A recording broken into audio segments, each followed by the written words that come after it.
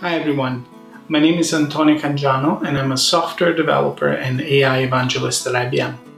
I'm also the author of Technical Blogging, a book published by the Pragmatic Bookshelf. I wrote the first edition of the book in 2012, and that's a long time ago, at least as far as the internet is concerned. 7+ years means a lot has changed over time. The internet has become much more focused on social media, and also search engine optimization has changed quite a bit over the years. So my goal with this new edition, the second edition of the book, is to incorporate all these changes as well as all the things that I've learned over the course of these 7+ years since the first edition. I'm also the marketing lead for CognityClass.ai, which is a website for learners of data science and AI. And my team and I actually built it without any budget from scratch to over 1 million learners. So within the book I incorporate some of the lessons that I learned while running some of those larger campaigns for that site as well. You might wonder, why should we bother with blogging in 2019, 2020, or whenever you're watching this video? Some people might say blogging is dead. I think it's far from dead. Sure, it's not the hot new thing that it was a few years ago, but that's a good thing. It means that it's much easier to stand out with long content. Now, social media is still very important. In fact, I have a full chapter dedicated to the topic, and I also have coverage of the topic throughout the book. Within the book, I provide you a step-by-step strategy on how to maximize your social media efforts so that they really complement the blogging efforts you're doing already. So why should you buy my book? I wrote it for people who are interested in amplifying their influence online by sharing what they know, sharing their knowledge online.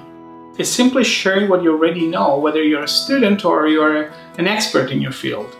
So this book is sort of aimed at programmers or other technical people, but it's accessible enough that even though the examples are specific to programmers, anyone who has an interest in sharing their knowledge online will be able to benefit from it, regardless of the subject matter that you are an expert or interested in. My book will provide you with a step-by-step plan on how to become a successful blogger. And once you become a successful blogger, you'll see that a whole host of new opportunities will present in front of you. You'll be able to advance your career if that's what you're after, or you'll be able to earn some extra income if that's one of your goals.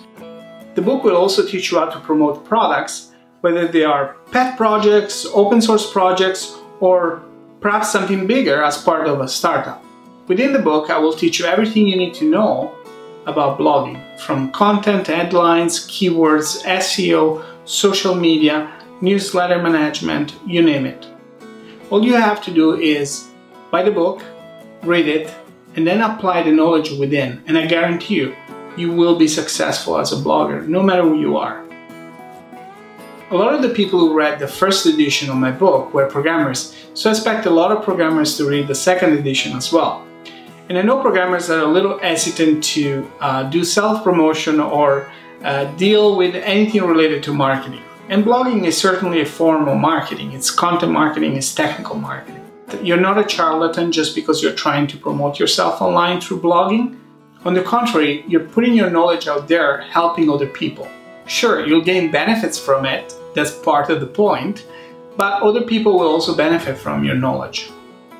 You can think of it as two extremes. There is the do all the work and zero promotion, or the do all promotion and zero work. And you don't want to be at either of these extremes. You want to be somewhere in the middle, where you do good work and people know that you do good work.